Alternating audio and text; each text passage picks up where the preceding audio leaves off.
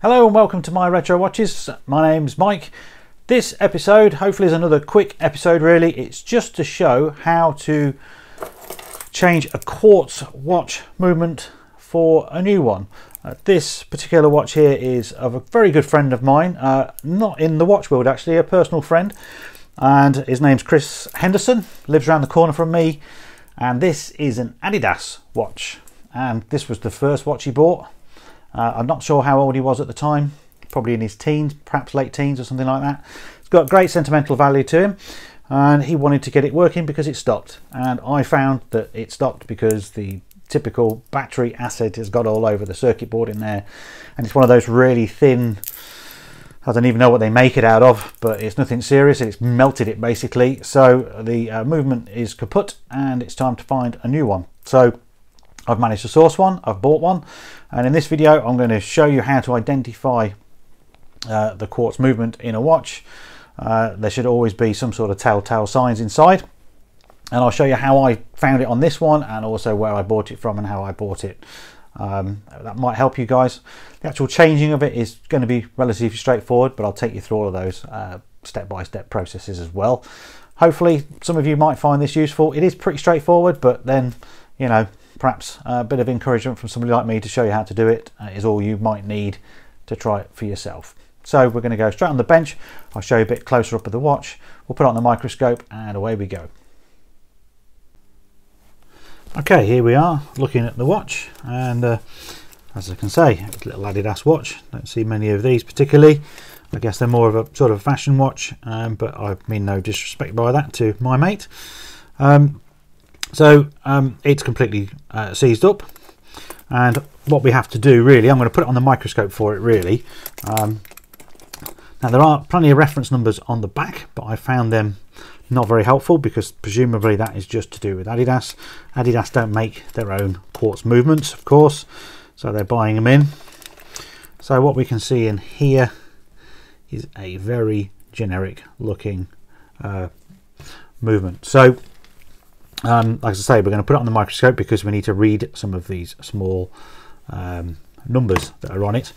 So we'll go over to the scope now. I'll show you those in more detail. Of course, if you haven't got a microscope, don't worry about this. If you're doing it, just use your, some strong magnification, be it a magnifying glass or you know, an eye loupe, something like that will be all you need. Right then, so we're looking at times 20 magnification. Bit overkill really, but it's the only way really to film this comprehensively. So as we can see there, it says no joules, and all I want to do first of all is start looking on here.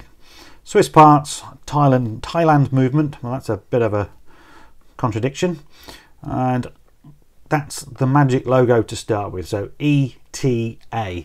So that is the actual module maker. ETA is from memory is a Swiss brand, and they make quartz movements, they make mechanical movements. They're probably one of the biggest movement makers there are out there. Correct me if I'm wrong.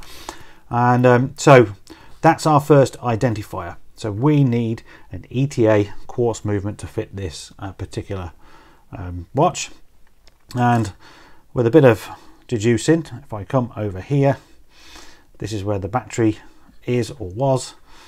And again, we can see that ETA motif there, and a number underneath, which is kind of faded in places. Now that will be just from the wear of the battery and possibly the acid damage that was in here, which is quite extensive. It was all underneath here under that circuit board. Now let's just get back here and get that back in focus. So what we're looking for is that particular number there. So it says 804, and then it's got some other digits past it which are quite faint, and I didn't do this on the microscope when I was looking, and what we have is 80411, and there's actually a 4 there as well. Doesn't really show very well in this light, but there it is. That is 804. Let me just try and turn it around a little bit because I'm conscious that it'll be upside down when I come to edit. Right, 804114. I can just make out that 4 at the end there. So that's all we need. So all we need to do now is hit Google and look for that reference, and then we should be able to find the quartz movement. However, I'm going to go straight to Cousins, because Cousins sell hundreds if not thousands of quartz movements, and it's quite easy to navigate. So I'm going to do some screenshots now of how to identify the movement on their website. Okay, here we are on the Cousins website, and the first thing we need to do is go to watch parts. Then once we're in watch parts, we need to go to watch parts branded, scroll down, and we're looking for ETA. So it's all in alphabetical order, and there it is at the bottom there. And once we're in here, we just need to go for the movement part, and at that point we now need to type in the number, which was 804114. Click the little dot and search for all, and there we go. So we can see that the first one is obsolete, which is a bit of a problem because that's the one I want, because it's the date at 3, which I'm highlighting there. It is offering an alternative, but I don't really want to go for that because I'm not 100% sure it would fit or would be that compatible. I'm sure it must be because Cousins are offering it, but at the moment I'm going to have a look at the other options. So the other option is to go for this one, which is the date at 6, and that means that the date wheel there is completely different to the other one. However, I'm thinking I can probably change that when we come to assemble it and just swap it over, and then therefore everything would work. Failing that, of course, I can just take out the circuit and put that in the watch, and that should then fire it up. So there you go, that's how you would find this watch, certainly on Cousins. Okay, so it arrived in the post, and hindsight is a wonderful thing. I really do feel that perhaps I should have looked at the original a little bit more closely before ordering, and the only reason for that is, so here we go. So I thought that perhaps we could change the date disc on here relatively straightforward.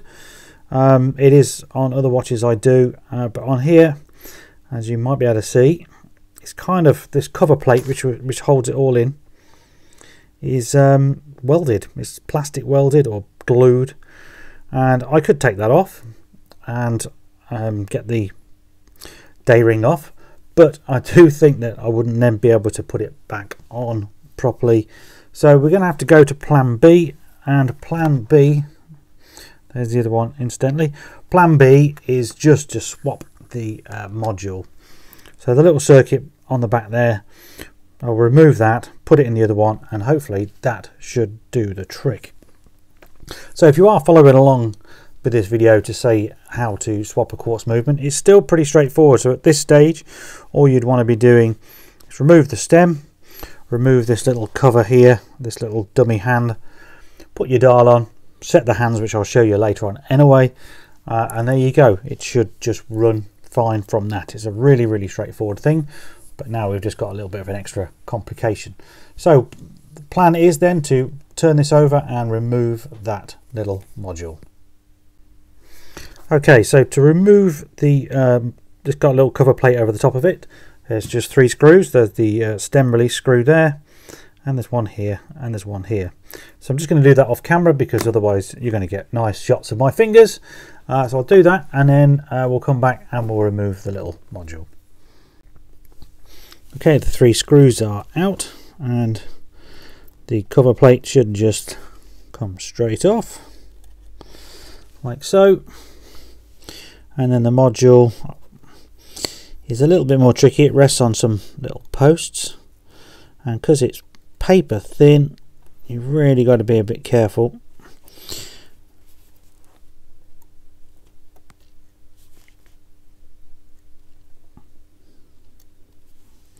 There we go. So you can kind of see the circuit there. It's got a little chip in the middle, which is does its work for it. Very basic, but there we go. So now all I'm going to do is bring in the other one, and which I've already stripped out, and we're just going to replace. Right, so I've got the original module now in front of me, and we'll just drop in the circuit carefully, get that all lined up on its posts, and then once I'm happy with that, which I am, we'll bring in the other cover. Whoops.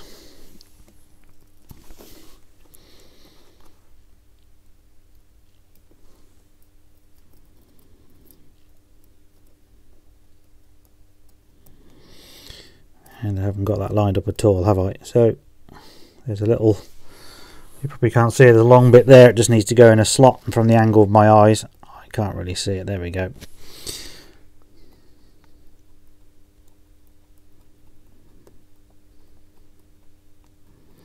So it's just a case of me screwing that in, which again I'll do now, and then we'll test it.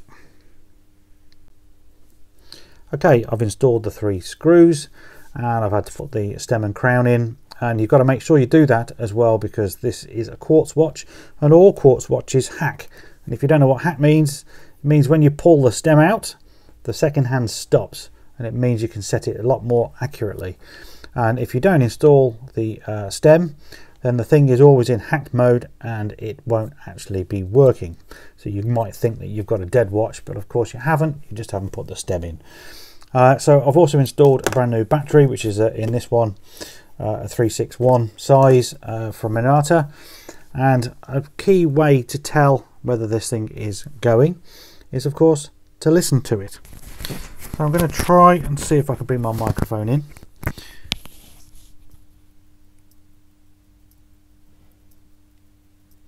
Now I'm not too sure whether you can hear that or not, but it is definitely ticking. So we're good to go with the next part of the build, which will be to put the dial back on, and then of course fit the hands and set the time, well sorry, set the date, so the date changes at 12 o'clock. And then we're pretty much done, we just got to case the watch. Okay, now we need to put the dial on. I'll just put some protection on my fingers to stop fingerprints. I don't want fingerprints on the dial. And the dial has feet, as you can see, and they just line up with the holes that are on the movement. This is just a friction fit, so they're just going to push on. And there you go, the dial is on as quick as that.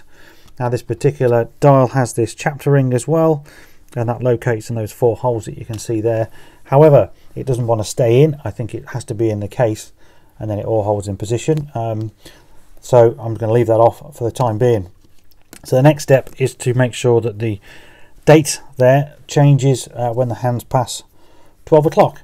And the way we do that is we just have to wind the watch as it is without any hands on until the date window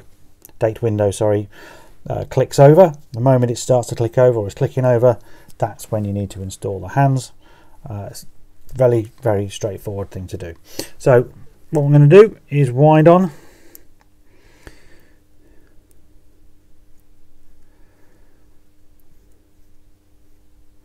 And here we go. So we're about to change. Now a lot of people do it just before. I like to do it on the change. There. So all I've got to do is line up my hour hand,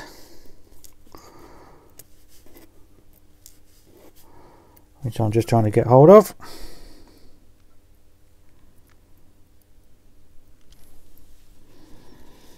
So we need to bring that in, carefully put it over the top here,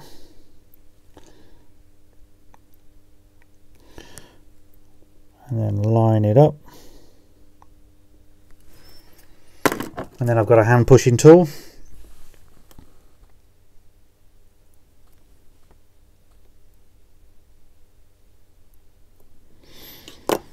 And then once I've pushed it on, I'm not being too firm with that. You just then want to have a look, make sure it's looking like it's sitting straight. In this case, it isn't. So we can just do a little,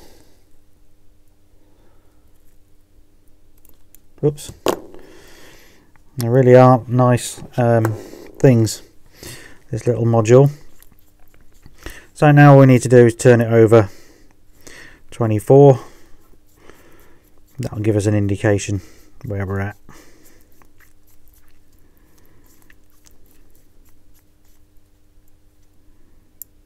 There you go. So I'm happy with that, so I'll install the minute hand. Same procedure, line it as best you can with the 12.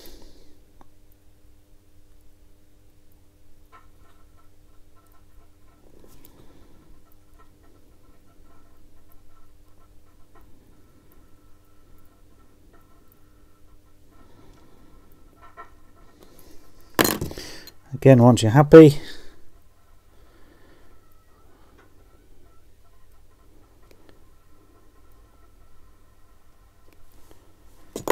and then push that on, and then I can already see that they're actually slightly out again.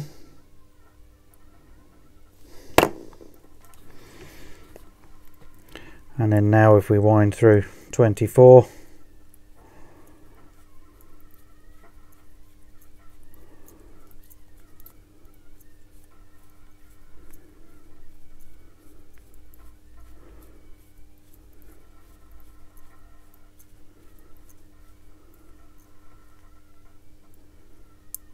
so it's just before, a few minutes before, which in fairness is okay. They have to have a little tolerance on these things. You're never going to get it absolutely spot on. So I'm happy with that. So now all it is to install the second hand, which is usually the really hard one for most people. On this one, it possibly won't be that straightforward for me because it's a little bit smaller by the looks of things. However,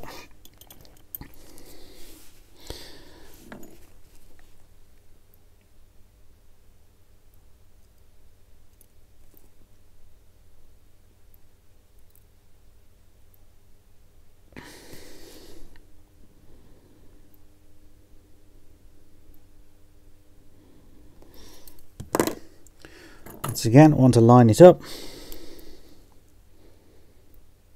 Just a little tap there. And then we want to make sure it's not going to be fouling, which it isn't. And if I push the crown in, I was going to say we should get it ticking. There we go. So that is the module swap, or the the circuit board swap, at least on this particular watch. I'm now going to put it back in the case, and that will be the end of this video. Okay, so there we are. The movement, or the module, is back in its case and ticking away just nicely. So hopefully my friend Chris is going to be really pleased to see his watch up and running once again. So that's the end of this video. Kind of hope that you either enjoyed it or you got something from this. It's a bit of a ad-lib one, as always. Wasn't quite expecting the issue to be the way it was, in the sense that I was hoping just really to swap the module over, but not being able to buy the right one to start with didn't help. But there we go. Thanks again for watching this video. Thanks for supporting this channel. Don't forget to check out my Facebook group, Retro and Vintage Watches and Restorations, because it's full of people just like me who really enjoy watches, and they're there to help you if you've got any questions. Also check me out on Instagram at My Retro Watches, and of course have a look at my website, why not? You can see all my collection of watches, which is growing literally by the week at the moment. So see you in the next one. Thank you.